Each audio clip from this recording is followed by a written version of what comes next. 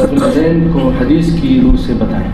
صحیح بخاری کی روایت ہے، رسول اللہ صلی اللہ علیہ وآلہ وسلم کے متعلق عبداللہ ابن عمر رضی اللہ تعالیٰ عنہ فرماتے كان اذا قام الى الصلاة كبر ورفع يديه حذو منكبيه۔ رسول اللہ صلی اللہ علیہ وآلہ وسلم جب نماز کے لیے کھڑے ہوتے تو اللہ اکبر کہتے اور اپنے دونوں ہاتھوں کو کندھوں کے برابر لے جاتے۔ وَإِذَا كَبَّرَ لِلرُّكُوعِ، جب آپ رکوع کے لیے اللہ اکبر کہتے رفع يديه حذو منكبيه، اپنے دونوں ہاتھوں کو کندھوں کے برابر لے جاتے۔ وَإِذَا رَفَعَ رَأْسَهُ مِنَ الرُّكُوعِ، جب آپ اپنے سر مبارک کو رکوع سے اٹھاتے رفع يديه حذو منكبيه۔ وفي رواية أخرى وَإِذَا قَامَ مِنَ الرَّكْعَتَيْنِ،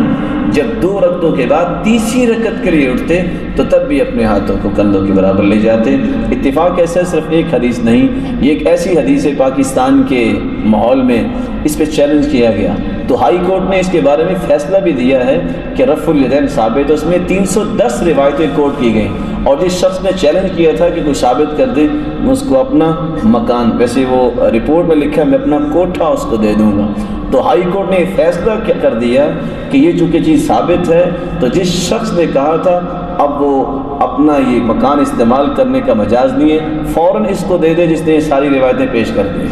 تو اگر کسی کو ہائی کورٹ کا فیصلہ چاہیے اس کی کاپی مل سکتی ہے۔ اللہ